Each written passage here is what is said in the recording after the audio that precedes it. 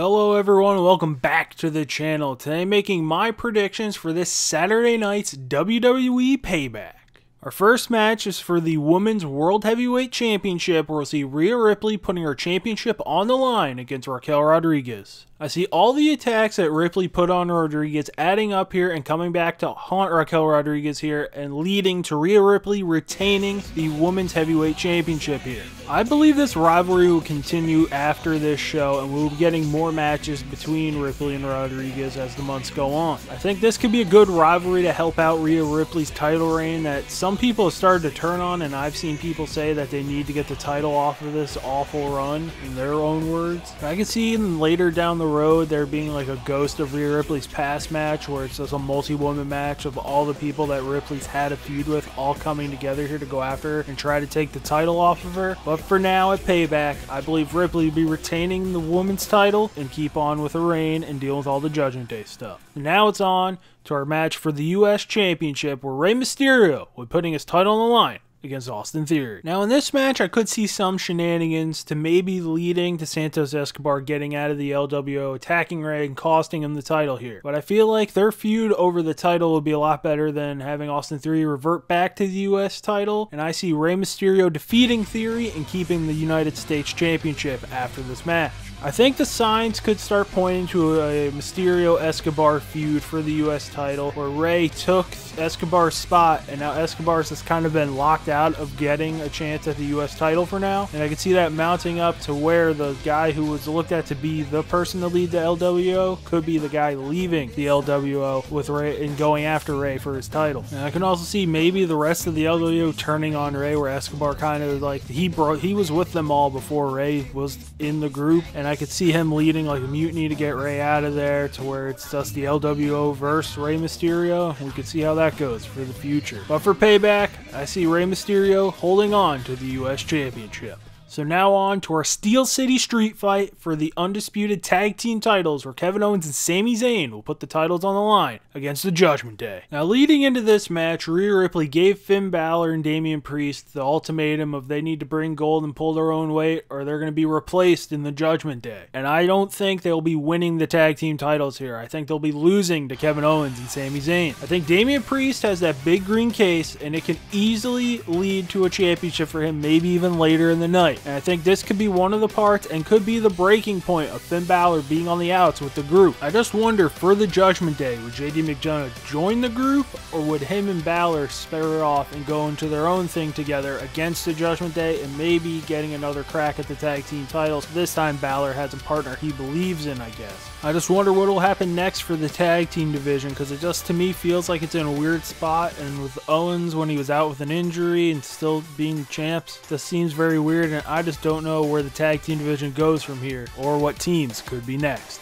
So now on to match number 4 of the evening. And in this match, we'll see LA Knight take on The Miz. To me, this feels like a no-brainer. With LA Knight seemingly losing at every turn, I think he gets The Miz here and gets a win and gets one back in the W column. As we hear every Monday or Friday, LA Knight seems to be one of the guys that everyone believes in. But there's a part of me that thinks that if some way, somehow he lost to The Miz, this would not be good for anyone, and this could be the end of something special. And I think him winning helps that out. He just beat Balor on SmackDown. Now he's starting to rally wins together. Maybe, just maybe, he gets into one of the mid-card title scenes. Or since he is on both shows, I don't understand how this is going to work. Maybe he could be in line next to be one of the guys for the World Heavyweight Championship. Because as we see on SmackDown, we don't know what the hell is going on with the Bloodline and the Universal title. Or LA Knight's next feud can be with someone who's kind of stuck in the same position as him, or him and Theory could go at it. And then we'll see where that could build up for LA Knight to move on to next, to hopefully fulfill the prophecy that it seems like everyone wants him to fulfill. So now it's time for a steel cage match where Becky Lynch will be taking on Trish Stratus. This will be the shorts video of the pay-per-view that'll be up at 8 a.m. tomorrow. The look back of how we all got to this steel cage match and all the stuff that's led there, at least that you can fit into a minute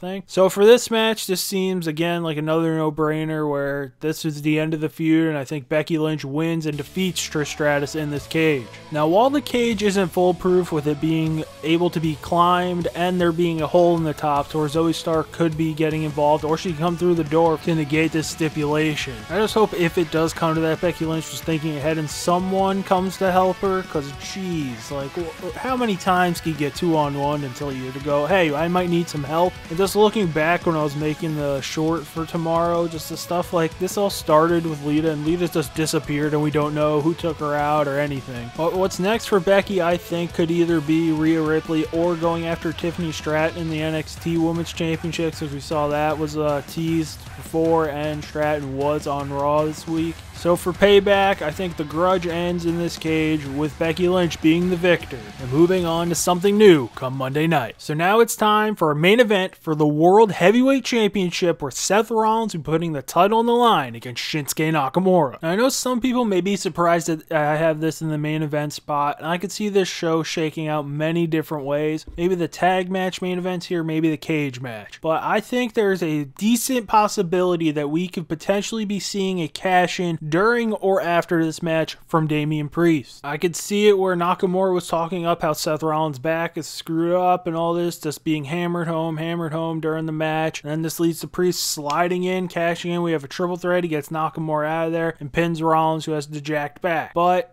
if Priest is going to cash in after the match, I think he'll be cashing in on Seth Rollins to be retaining the World Championship against Shinsuke Nakamura here. I just feel like with Rollins carrying the Raw torch, I don't see him dropping it right now, and I think it'd be weird for Nakamura to see the reality and becoming a world champion and then losing immediately. I don't know how that would shape out on Monday nights. But for me, I just don't really care who wins the match. I just want to know if the old Nakamura is at least if there's some just like spots or just there's something still there with Shinsuke Nakamura, because it feels like he's been in the WWE forever and we just haven't seen the guy that we were shown before and in the beginning of his run. Like, it just seems like that guy's left the building and we can never find him. Maybe we get Tommaso Ciampa to look for him too, and I would hope a match with Seth Rollins could show to everyone like, hey, the old Nakamura who was in New Japan and his run in the beginning of NXT is still in there. It just takes something to get out of him, or maybe he just needed to be motivated to do it. But hopefully this match can show that he's still there some way, somehow. And if the cash-in were to happen with Priest cashing in on Rollins and winning the World Heavyweight Championship, I think this could be seen as like a Judgment Day celebration where Balor's kind of in the mix and all of a sudden things don't end well for the Prince and he gets kicked out of his group here with everyone else with gold celebrating here at Payback. So that'll do it for my predictions for the 2023 edition of Payback. Leave your thoughts in the comments section below. Just another reminder, tomorrow at 8 a.m. the Trish Stratus Becky Lynch short of how we got to their match here at Payback will be going up, along with more Broncos shorts highlights. We'll be hopefully having our game with the Jets, coming off of our loss with to the Bears. Maybe we can get back on track and end the undefeated streak of the team that plays in MetLife Stadium. But if you like this video, hit the like button. If you like what I'm doing on this channel, want to see more, hit that subscribe button. There'll be another video on Thursday for the AEW All Out predictions, and then a short for whatever match I decide for that, which it looks like it's going to be Kenny Omega and Konosuke Takeshita. So with all that being said, come back for the hype video tomorrow, and come back for the predictions on Thursday, and the other hype video on Friday. And as always, thanks for watching.